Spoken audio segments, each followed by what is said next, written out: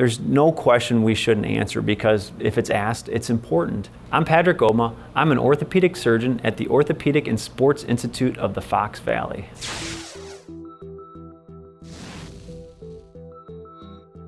I'm originally from La Crosse, Wisconsin, and when I finished training, I went to medical school at Medical College of Wisconsin, residency at Indiana University, then I did a sports medicine fellowship with the famous Dr. James Andrews and Dr. William Clancy. We're drawn to Wisconsin because my parents live in the area, and my in-laws do as well. My in-laws are dairy farmers, my parents are retired, and my wife and I have 3 children. What brought me to OSI is there's the best collection of outstanding orthopedic surgeons in Northeast Wisconsin.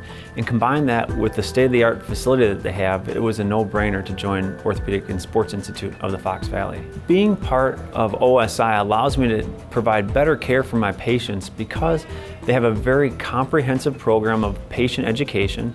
The staff is really hands-on in providing patients with the up-to-date information, and they're very good at answering all the questions that may arise in the pre-surgical, surgical, and post-surgical period.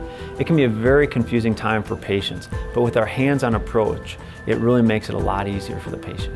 It's not intimidating like it would be going to a hospital and having to take an elevator up 5 floors and walk by 5 nurses' stations. It's not like that at all. It's an outpatient operation and he goes to the recovery inn, and it's just much more manageable, much more approachable. It's just a patient and family-friendly place. One of the biggest decisions we make as people is, do I trust this person to do an operation on me and provide that high quality care? As much as the surgery has an impact on things, it's more important how the patient and I interact afterwards, because we're going to be dealing with each other for 6 months. We sure better get along, have a great rapport, and I better always be there when they have a need. Communication's key. You always have to make sure every question's answered.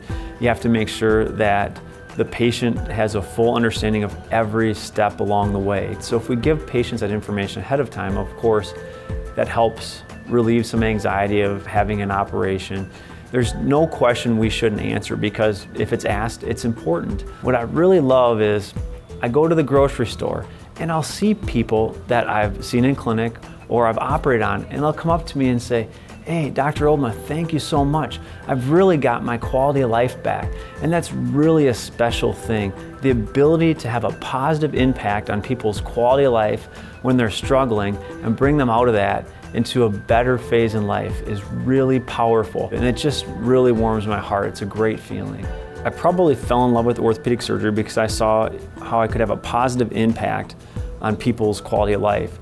Combined with the fact that I was always incredibly gifted surgically, it involves a really high skill level with your hands. It involves a high level of thinking what you're doing now, but then anticipating 2 or 3 steps ahead. You have to be able to work efficiently, but not hurried, because you want to do the operation in a shorter period of time to reduce complications. I need to take that seriously. I need to answer every single question. I need to take extra time to do that, make sure everything is understood and repeated, and that the patient ultimately feels very comfortable trusting me with their quality of life.